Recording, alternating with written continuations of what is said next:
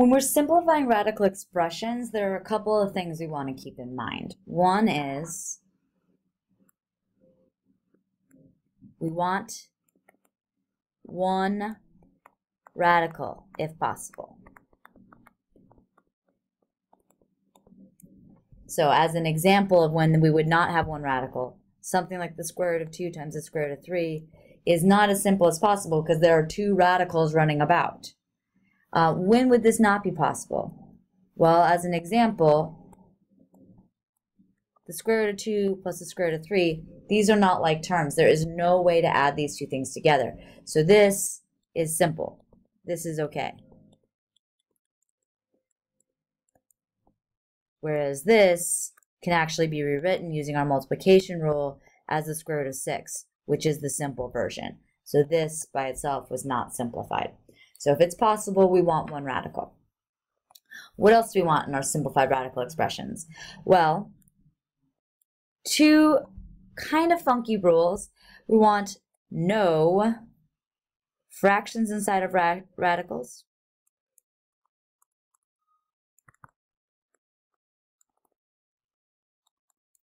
And these are two sides of the same coin. That's a terrible and symbol. And no radicals in denominators.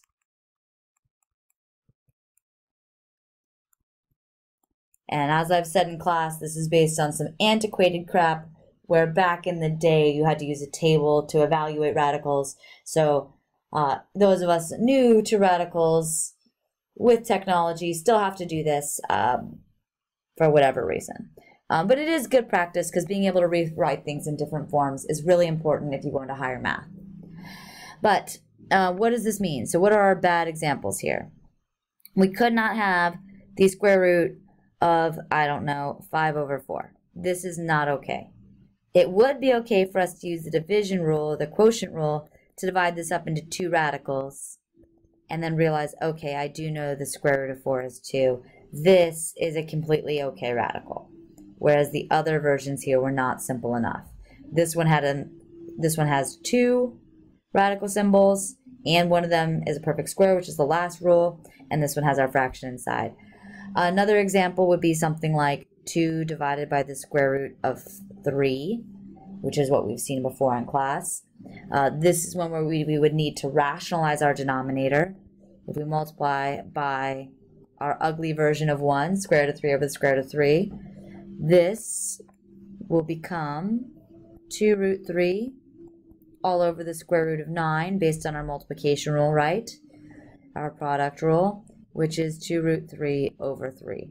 This is now completely okay and allowed because we have one single radical and we don't have a radical in the denominator, but this would have been a problem. So our last rule for radicals, and that's what this video is going to focus on in terms of making them simplified, is that there are no perfect n powers as factors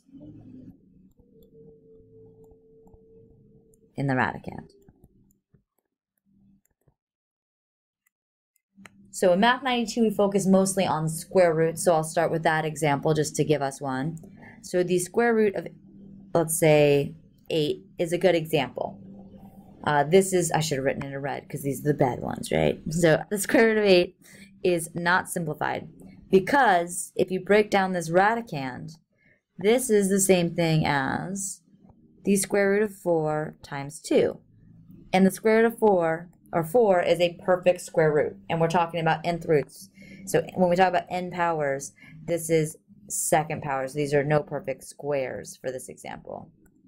So in our class, we're pretty much thinking mostly as this. So since 4 is in there and 4 is a perfect square, this is not as simple as it can be. And this is when we should use the multiplication rule or product rule in reverse and break this up into the square root of 4 times the square root of 2, which is 2 times the square root of 2. Now this is a simple and perfect answer. So we're going to focus in this video, like I said, we're just going to do a handful of examples on working with this rule, no perfect nth powers as, I should have had nth in here, nth powers as factors in our radicand. So we've done this a lot in class, and we've seen other ways to do it. I'm going to do one example where I work us through the factor tree version, discussing how it's the same as what I did before, and then I'll give you a couple to try on your own. So let me just come up with a number, because this is a good idea. Oh well, so we'll do something gross. Let's do the square root of 520. I have no idea what this simplifies to. If I don't immediately see a way this breaks down, this looks like it might be divisible by 4, but if I don't see a way it breaks down, I can get in trouble by just saying, oh, 4 is a perfect root. I can double check it in my calculator. Might bust out a calculator and go, okay, well, let me divide 520 by 4.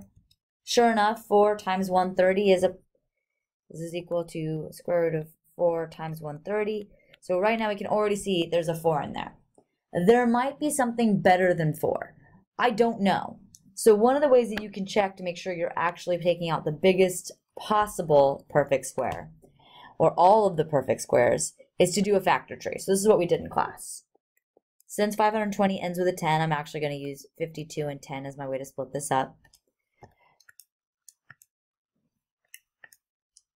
52 breaks down into 4 and 13. 10 breaks down into 5 and 2. And then 4 breaks down into 2 and 2.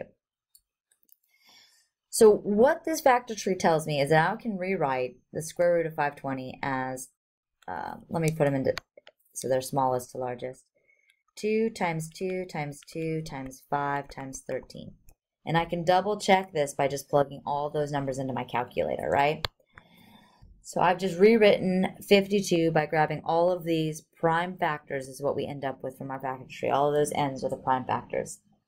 Now our goal, when we're thinking about a square root, is to find any perfect pairs, because pairs are perfect squares. So now if we rewrote this, we could take a moment and actually rewrite this square root as the square root of 4 times whatever the crap this stuff is multiplied together, 130, like I had originally. And then we could use our product rule to break this up. So this is just 2 root 130. Now this is why in class when we did this, we cut a lot of shortcuts on this, and we mostly didn't take the time to rewrite, oops, I didn't mean to get rid of my 5. We didn't take the time to do this step and rewrite the whole thing. We just did our work from within the tree. So we would say, okay, look, these 2's pair up. So 2 can come outside because it's a perfect square, right? So if we take the square root of a perfect square, it'll just leave us with the 2. And then all of this crap that didn't pair up, well, it ends up on the outside, or on the inside. So that's all going to stay inside, multiply it all together to get 130. But you can see moving through these steps, I'm never sort of taking anything for granted or like doing something I just have memorized. Instead, I can actually see each of the bits and pieces, and never am I doing something I don't feel comfortable with or I don't fully understand what I'm doing. And if you want to check these in your calculator, remember your option is to type both this and the original into your calculator and make sure they give you the same decimal approximation. So if I do square root of 520 in my calculator, it tells me that this is 22.8035, and they should both make the same exact approximation. If they don't, I have done something wrong. I'm going to do one more with you guys as an example. This time I'm going to up it a little bit.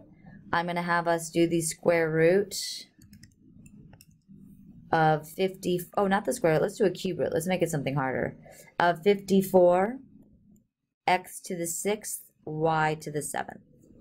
So now we're throwing variables into the mix, which I think actually makes things easier, especially if you go through that step we did before. So again, if we want to see how 54 breaks down, and we don't know all our perfect cubes and all that, we can see, okay, 2 goes into it with 27, which is 3 times 9, and then this is 3 and 3. Now remember, since we have an index of 3 out here, we want to look for perfect cubes, not perfect squares. So as we break this thing up, and I'm going to go ahead and do this in a big-ass multiplication inside the radicand, 54 can be rewritten as 2 times 3 times 3 times 3. If we really want to, we can go ahead and rewrite x to the 6th power as a bunch of x's all multiplied together, 6 of them exactly. And then we need 7 y's. And this is why you're like, okay, Please tell me there's a faster way than me doing this on my paper. There is. We will go over it. And now remember, this is all a cube root. We're looking for groups of 3 or perfect cubes. So you can see we have one group of cubes here. One group of 3 is a group of x's, a group of x's, a group of y's, a group of y's, and we can see exactly who's left out. So if I wanted to, I could even take that step that we did on the last problem. This is 2 times 3 cubed, times x cubed, times x cubed, times y cubed, times y cubed. And then I could break this down. This is the cube root of 2 times the cube root of 3 cubed times the cube root of x cubed, right? We don't need to do all of this work, but hopefully this insanely difficult illustration, oh, I forgot a y, oops, shows you that this is why we bring these things to the outside, right? When we see those groups of 3, we can do it here, we can do it there. Each of these is going to be a perfect cube, so we can actually evaluate it and ignore the cube root as it is. And then we got a y, and still inside the cube root, we're left with a 2 and a y. And we could clean this up to our final answer, 3x squared, y squared, times the cube root of 2y. As we discussed in class, you don't need to do all of this work. What we're essentially doing is grouping like you did in division when you were a kid. So you can actually say how many times, at least for the things that we have powers for, how many groups of 3 can I get out of my 6 x's? 2 of them, with nothing left over. How many groups of 3 can I get out of my 7 y's? 2 of them, with 1 left over. So here's my 2 groups that came out, and my 1 left over. All right, so I don't know if I'll make another video with examples. I had said I would. We'll see if I have time, but for now, you at least have a video sort of running down, simplifying, and why it is we do this crap where we say, oh, 3 is going to go outside, and 2 is going to go inside, instead of memorizing some rule about a house party or the Berlin Wall or whatever that might be.